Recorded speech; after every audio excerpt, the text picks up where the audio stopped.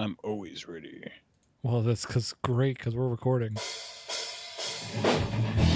Welcome to Words from My Face. No, it's still a show. It's not dead quite yet, even though it has been like 2 feet in the grave for the past couple months. But on tonight's show, we're talking about Robinhood, the 2018 movie coming out. Then we're talking about Netflix's reboot of the ReBoot series. And does it live up to our childhood memories? Then we're finally saying everything with a little bit of the inductees to the Video Game Hall of Fame. Yes, there is such a thing, which I did not know before the Tonight Show. But stay tuned.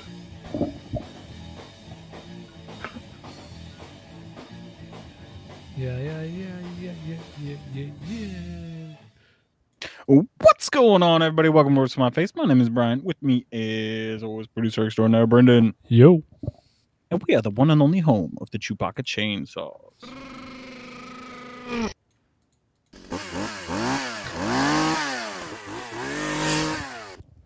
Little bit of a stutter there, but you know, That's how it's been going.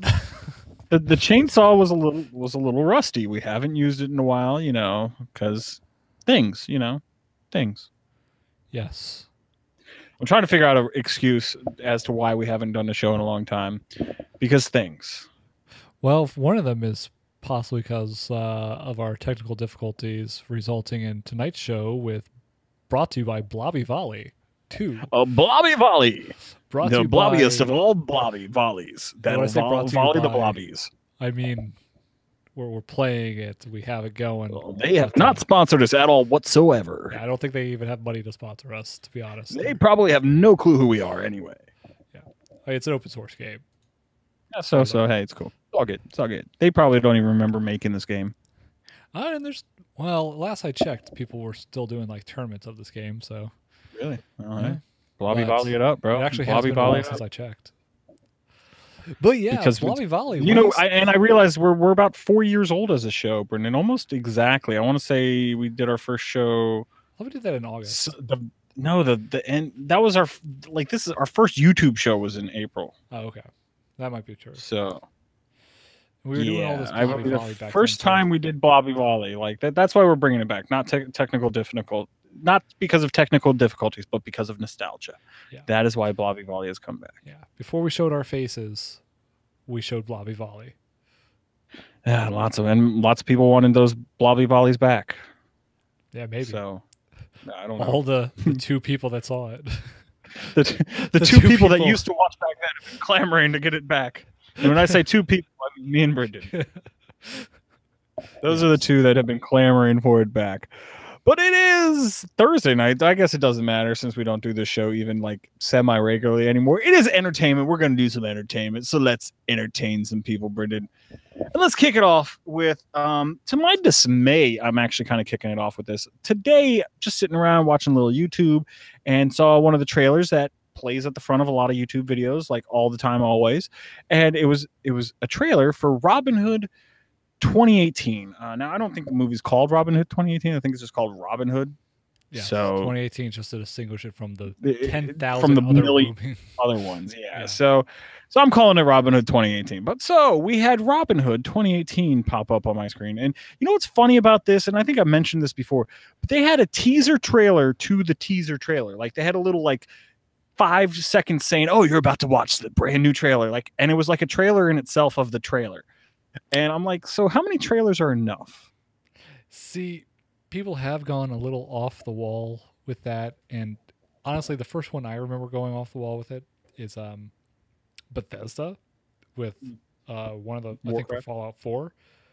They did the announcement site trailer thing countdown for when they were going to show an announcement about the game that was going to announce the trailer that was going to come out later, the demo later. It was like insanity. Yeah. So And just now let us know everything when does stuff is coming out. But to talk about Robinhood 2018 show, I was like, okay, I am a fan of Robinhood. The story is cool. I've liked a lot of the previous movies. I love the cartoon one back in the day.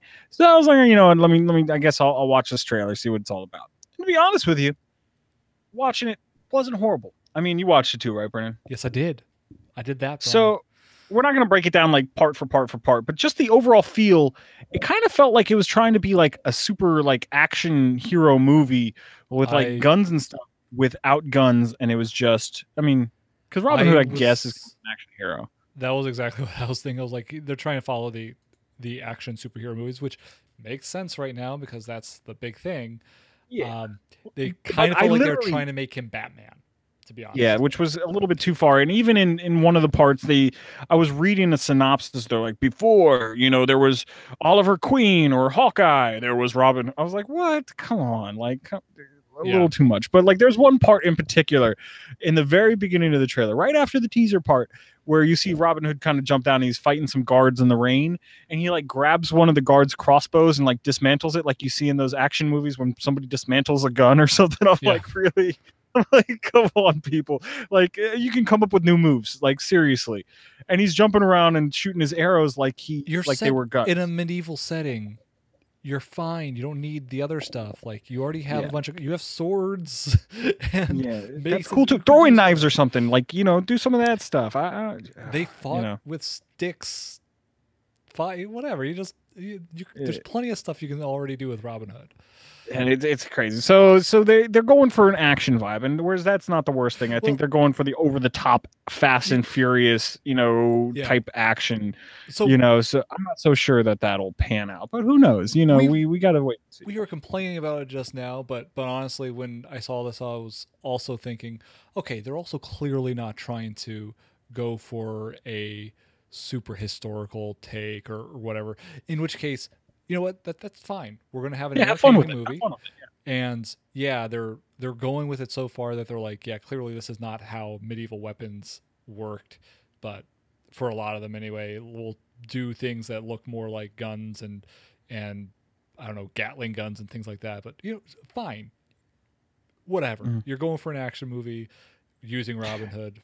And I think they did have like a Gatling crossbow at the end too. That's what I saw, like that flash for a second. I was like, it was like there was like 18 arrows in a crossbow. I'm like, all right, fine. I mean, that's which, I guess that's acceptable. But if we're all clear on this is not supposed to be a realistic movie, and it's Robin Hood, so you don't have to be. Like, all right, you know what? Do what you do.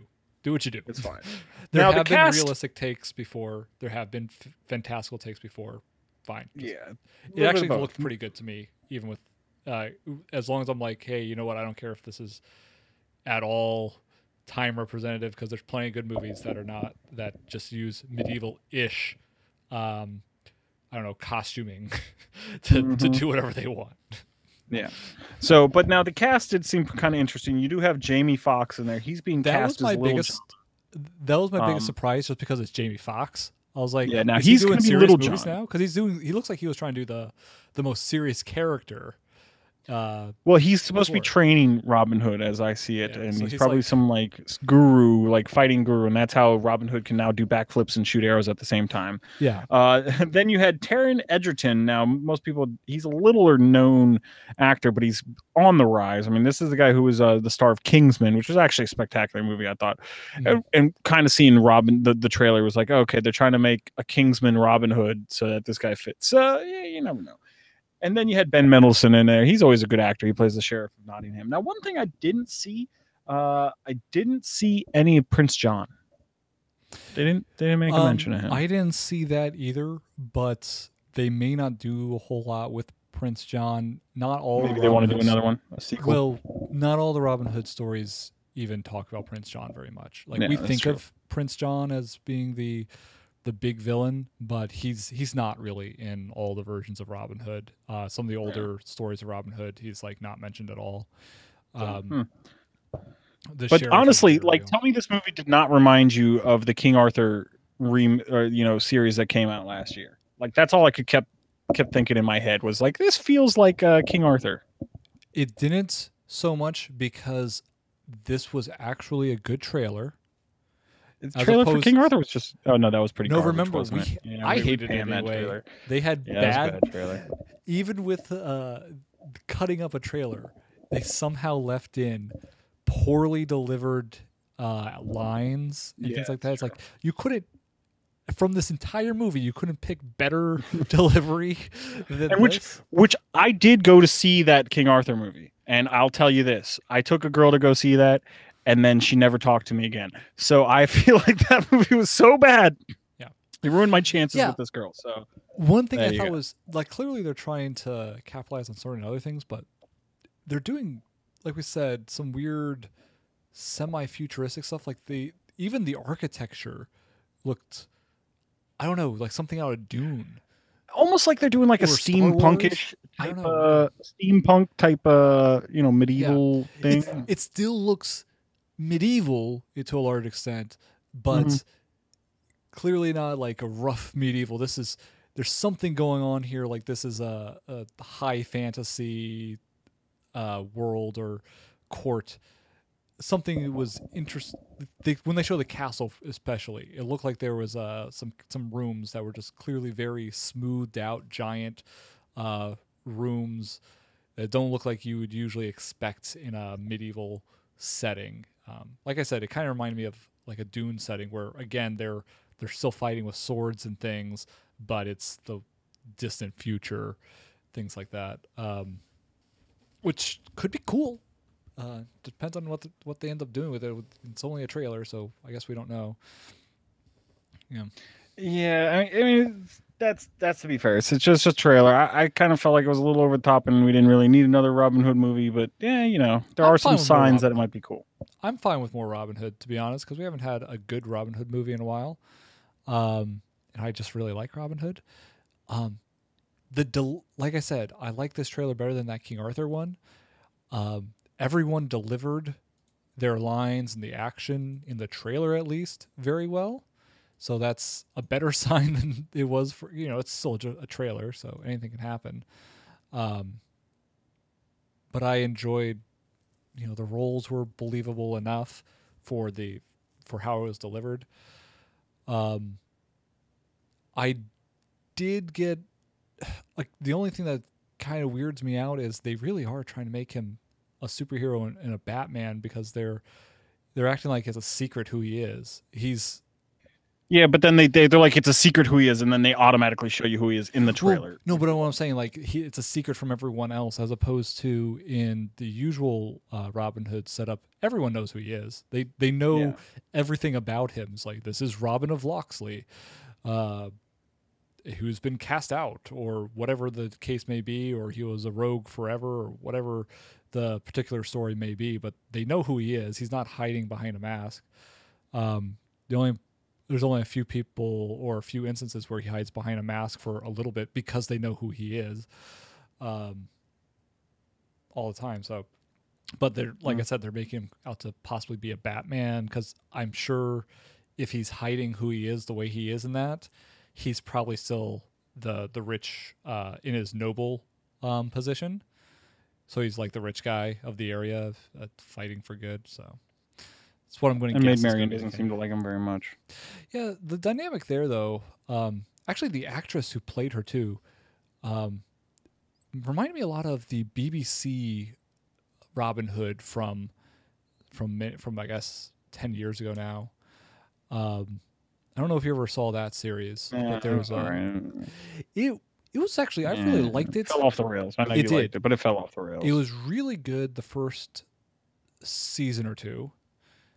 And then the third season, it dived down, then looked like it was bringing itself back up, and then threw itself into the ground, to the point that I honestly watched the whole series up to the last episode and didn't even bother watching the last episode. But still, it has a lot of that feel. The actress looks the same. Some of the action reminded me of that, and I thought the masked person was going to be the Night Watchman, like they do in that show. Game of Thrones? No, in the old Robin Hood, they had the Night Watchman. Well, I mean, a lot of it's up in the air, so I guess time will tell. So I guess we'll have to see the movie, or at least another trailer or two. Sounds like me and you are a little bit split. You liked it more than I did. Yeah, I'm a little bit, but I might just like Robin Hood more, and I think you do. Be a little bit more excited for it. So, but we'll see. But time will tell. So hit us up. Let us know what you think. Are you excited to see this new Robin Hood movie, or do you think they should have left it where it was? And hadn't the other 1,500 properties made after it. But it is up. Let us know. Comments down below. Of course, at Where's My Face on Twitter, Google Plus and Facebook. Always good ways getting a hold of us. But let's keep on rolling and let's talk a little TV. And so Netflix has done it. They've tried to reboot. Hold on. Oh, I guess I got to finish the sentence before you figure that.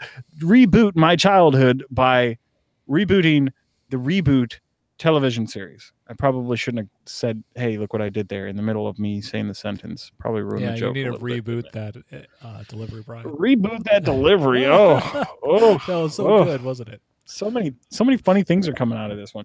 But yeah, so if you don't remember, ReBoot the television series was one of the first digitally animated television shows that came out in the mid-90s. If I'm correct, it's one of the first.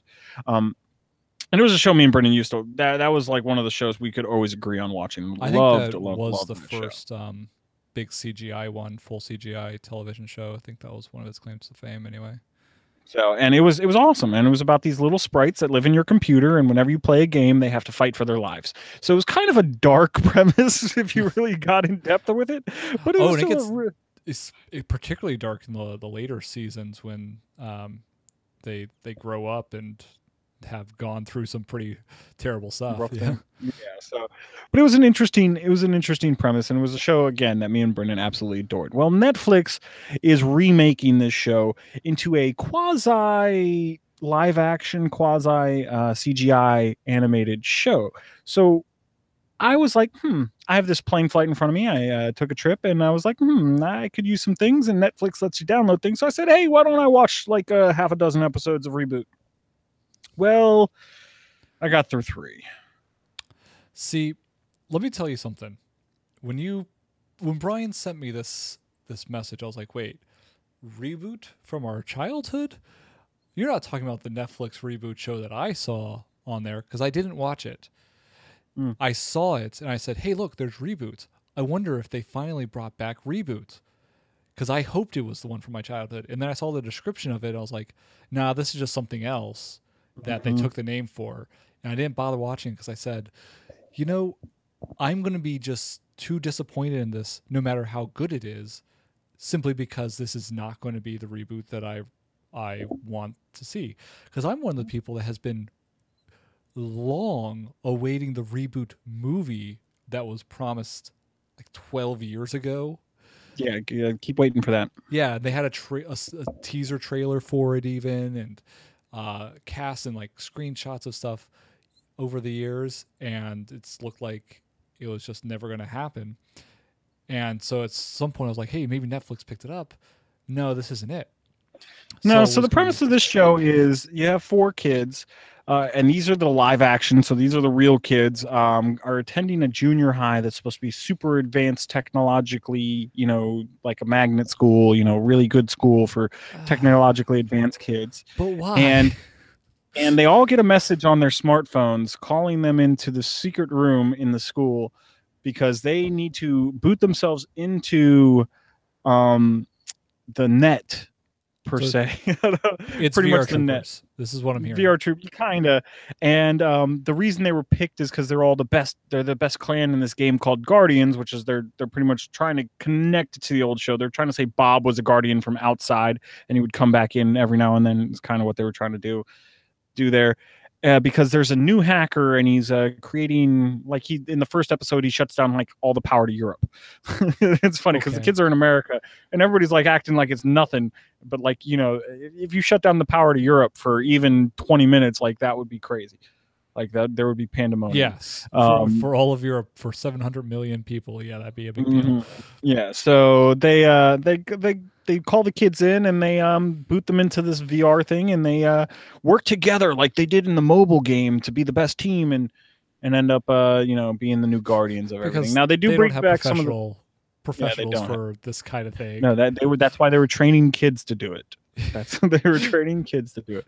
Now you do, in one of the episodes, you do have Megabyte come back, and he's kind of being used as a pawn by these super evil hacker genius guy that, it's ReBoot, but it's not ReBoot. Now, it part of me nothing like ReBoot, in fact.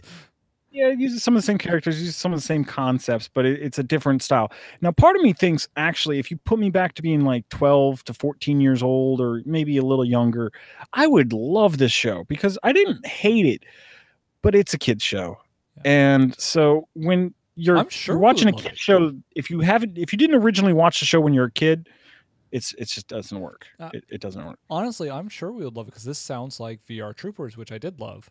But that was VR. Why are they calling it Reboot? Why not just call it VR Troopers? I guess Reboot has more attached to it, or they've been trying to do something with that for longer. They use, like I said, they use Megabyte and they use some of the same. I know, but concepts you could easily just switch that out for anyone else because this really sounds exactly like VR Troopers. Other than they didn't like select the kids in particular, but that there was some special hacker in VR Troopers, if you remember they had to take out, and the kids go into a VR world to battle him so that he's not destroying stuff, and this could be VR Troopers. Like, why is this not VR Troopers? Why did you pick Reboot? Because that's what they wanted. Because Reboot was all about characters you never see them in the game, the sprites themselves in the game, and their daily lives and everything. It wasn't just the action. And there was no hackers involved other than there was viruses, but it was all. So if you're an old person like me and Brendan are, and you remember the old Reboot show, and you think, hey, maybe this will bring back some nostalgia. No, it won't. So my recommendation is, unless you got kids, don't watch it. Unless you are a kid, don't watch it.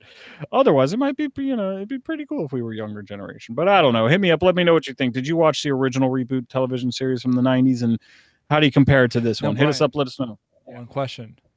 Did you look up and find out, did Netflix acquire the rights to the original Reboot? And are we going to see that on Netflix? Or is it already on Netflix? It used to be on Netflix a while back. Yeah, I haven't seen it in a while, though. So if they have that, why don't we just go back and watch the original Reboot? Because I want new stuff. Right, I already watched all that. Yeah, but this doesn't sound as good, so... It's not as good. It's not as good.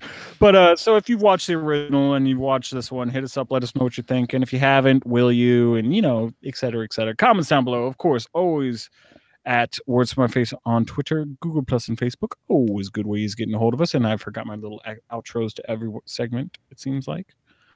It's been a couple months since we've done this. But let's keep on a rolling. And we're going to skip headlines tonight because we just dealt with an hour and a half of technical difficulties. How dare you? So we're going to jump into video games. How dare you?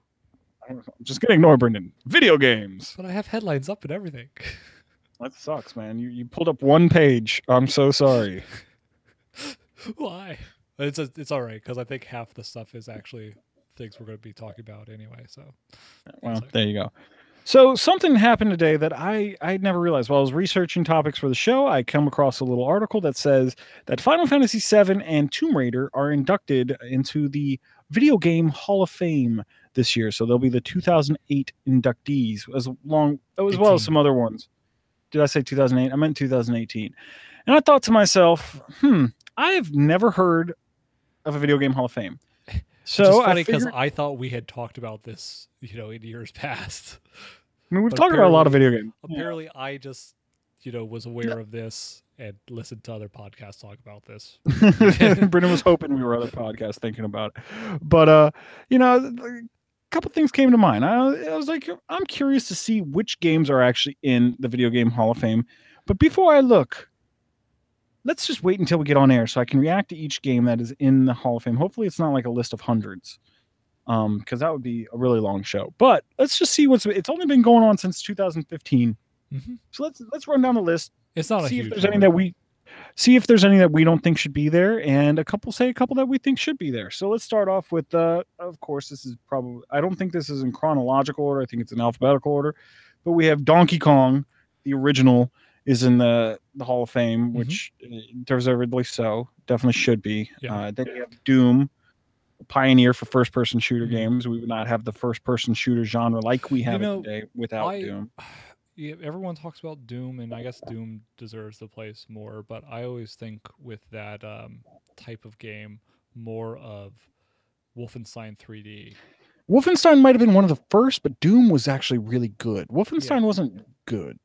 Wolfenstein was good. It was all right. For its time, it was good, and then Doom just set things off. Yeah, And Doom was just way better. I mean, like I said, we wouldn't have the genre we have today without Doom, and it's done really well. So then we have Final Fantasy VII, which just got in. It's the only Final Fantasy I see on the list, and I'm kind of disappointed. And that's the one that just got in this year, so deservedly so. It belongs there. But I'm sure they're for now Fantasy. Trying to keep to one game a series. Yeah, for a little bit anyway. So they took they the biggest one, the most iconic. Yeah. I guess I think that other games did outsell Final Fantasy VII at some point. Oh, I know 10 did, 13 definitely did, 15 probably. Game sales are a lot different now than when 7 came out. There are more people playing games now, so more people have consoles and things like that. So yeah. Exactly. And then we have Grand Theft Auto 3. That one definitely deserves to be on. That is the grandfather of all sandbox games right there. And not surprisingly, we have Halo Combat Evolved. That one definitely. See, that one really set off the new rounds of first person, or people would say 007, but the controls really weren't there for what it is. Yeah, now. no, it was Halo with the modern shooters. Yeah, Doom might have inspired some of the bases of these first person shooters, but Halo is what evolved it to what it is. Combat Evolved is a very, very apt name for this. Then we have John Madden Football. It must be an old one. Must be like the 1990 or 1980. I think they just picked the first one. They picked the first one because that just started the series. Yeah, by far not the best game of the series, but yeah, the one that started it all. So that's pretty cool. Then you have The Legend of Zelda. Looks like the original one. And I wonder if in a couple, like when we look at this list, if this ever becomes like a gold standard, this Hall of Fame, if in like 100 years we'll see all the Zelda games on there. I doubt we would see Zelda 2. Oh, okay. Yeah, Zelda 2, no. But I could definitely see but some of the big Super Nintendo, Link to the Past, yeah. Link to the Past, both the 64s, and Wind Waker. And not Wind Waker, the new one, Breath of the Wild. Yeah, that would make sense. Twilight Princess, maybe. Some of them seem like they're remakes of the others, but they're still good, and they did different stuff. That is a series that has done very well for itself. Hasn't put out too many versions too frequently, right? But has. When they do, they kill it. Yeah, usually. Yeah. And then probably I would say, in my mind, the most iconic game on this list, the Oregon Trail. I believe everybody's played this game. Yeah. Not only that, I actually picked up a copy of it recently, so I can have some of my kids play. So there you go. So a game that just keeps on going. Then we have Pac-Man on there, which is interesting. That's probably the most iconic, I would say. Actually, yeah, okay, that's probably the most. Yeah, everybody's played Pac-Man over Oregon Trail. That's true. Then we have Pokemon Red and Green, which is interesting that they don't have Red and Blue. I believe this is the Japanese version is Red and Green, and then the Americans got Red and Blue. We did have Red and Blue, and later we got Green, which was both. Which had both sets or all the Pokemon, I think. Okay. But yeah, maybe in Japan it was Red and Green and that makes sense because those are. Because they're just showing the cover art to these, and it looks like Japanese letters on there. So. Yeah, I wouldn't be surprised if that's the case. That in Japan they had Red and Green. And then that brings us to maybe the oldest game on the list, Pong. It's got to be up there. That's that's the oldest one I can think of that we said so far. That's not if they have something like Computer Space on there, then that would be even older. But let's keep going through the list then. Next up, we have The Sims. That was a big game that started a lot of you can choose how your decisions affect what's going on in the game, type thing. Still milking that game with Sims, of course, 4 having a million different. That's more of Infamous now because they have a million different packs that they're trying to milk with everything. But The Sims was a big hit series. Yeah, make their money some way or another. Then we have Sonic the Hedgehog. This list would be nothing without Sonic on there. One of the most legendary platforms. And I'm sure we're coming up to Super Mario because we just started the S's. Mm-hmm. But then we have Space Invaders, another really big, iconic game. A game I've never heard of, Space War. I don't know much about Space War. I know that they have a lot of international games in this list, though. So they include games that weren't necessarily big in the U.S., which is This was a game that came out in the 1960s. So that must have been one of the. Oh man, those style games might even predate computer space. I wonder if that's even one of the real video ones. Maybe yeah, it was an. Can't really see much from it, but looks interesting. Then we have Street Fighter 2. Of course, that is the most legendary fighting game of all time. I'd say that set things off for fight. Like there were fighting games before it. Clearly, Street Fighter 1. Or yeah, Street Fighter Street. pushed it forward. But Street Fighter 2 is one on there, right? Yeah, that's the one on there. That's the best one. That's not necessarily the best one. That's the most iconic one. That's the revolutionary one. It is actually very good. Like you could argue that it is the best one. There's people still play that specific one in tournaments a lot. It is a big deal. They keep re-releasing it because everyone wants to play it.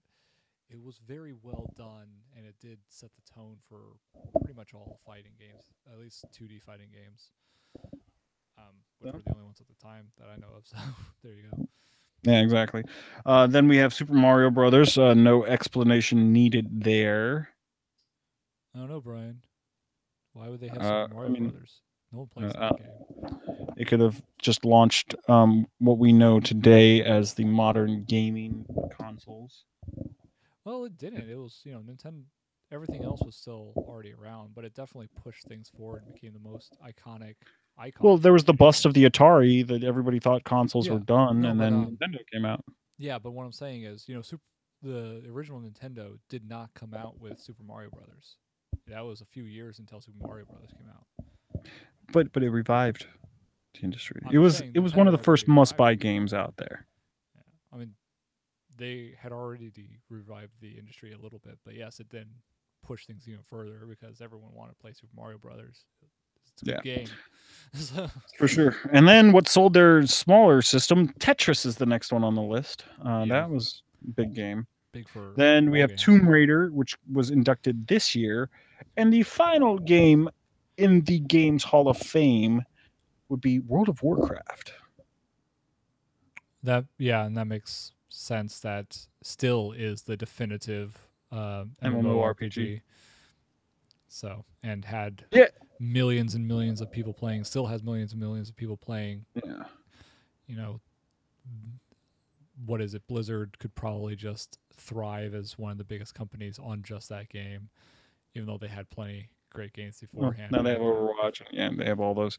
So now that list, I actually going through it, there's nothing on there except for Space War, which I just didn't know. But it sounds like if that was from the '60s, probably there were iconic. Some more games on there because I thought there was some racing games on that at some point. No, that is the list as I see it right there. Was that this year's list? No, that's every inductee since 2015. All right.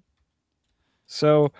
All right, so any game on there that you really think doesn't belong? I actually think it's a pretty good list. I'm kind of surprised. I kind of wish there was some game on there that I really wouldn't want on there. They've done a really good job. They're careful. They don't put too many at a time. They really do pick things well.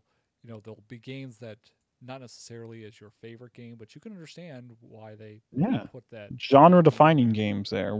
They might not be the best in the genre necessarily, but they helped define said genre.